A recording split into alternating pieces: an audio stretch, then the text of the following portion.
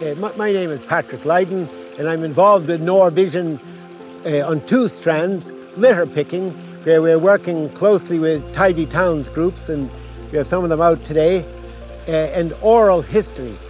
The oral history is not the history of parliaments and kings and wars, but of the lives of ordinary people and places, and being told by the people who are living in their own place. The oral history of the rivers is very important for creating the legacy, the human legacy attached to the rivers. And that could be farmers who've been farming land beside a stream or a brook or a very small river, or beside the Nore itself, and what their relationship was to the river.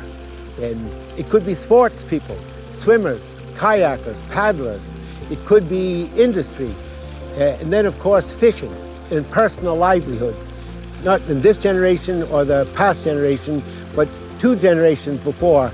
Many, many people derived their living from fishing in the Nore and the Catchment area. This is a holy well. This has been here since anybody knows. The Augustinian friary in the background was built in the 14th century. The history of Callan can be told in this field. It's starting right here, a very small flow of water going into the King's River, maybe less than 50 yards away. But that is the story of the catchment, that there are springs in farmers' fields that are feeding into these rivers and gradually making their way toward the Nore itself as it picks up steam and gets bigger and bigger.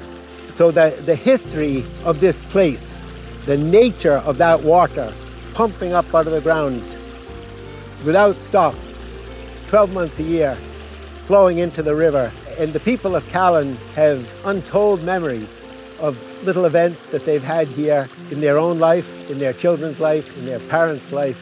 That's kind of an emblem of the importance of telling these stories. So this is the King's River, the Nore, one of the significant tributaries that flows into the Nore. It rises near the Commons in the Slieve Hills in County Tipperary, makes its way down then past Ballingarry, heading for Mullinahone, joins the Munster River, and gradually makes its way here.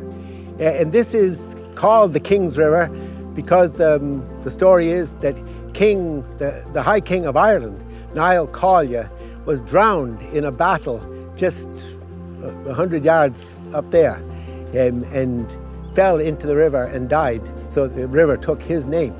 Another very interesting chapter of the oral history was at the origin of the river. It rises very near the mines in Ballingarry and the Commons. One man described coming here as a child with his uncle, having a drink, a mineral in a pub at the river, and his uncle bringing him out and saying, "Do you smell that river?" And they could get a sulfury smell. And that was the smell off the coal mine that had traveled 10 miles and could be got at the bridge here. Mickey, the King Clear, told that story. A thing that emerges very clearly is one of these very, very large messages of David Attenborough, that people will look after what they care about, and they only care about what they know, what they've experienced. So the more people who come to the river, watch it, fish in it, paddle in it, or have a personal relationship to it, those are the people who are protecting it and see the value of it. That's the mission of the oral history, is to knit together the people who know and understand and care about the river.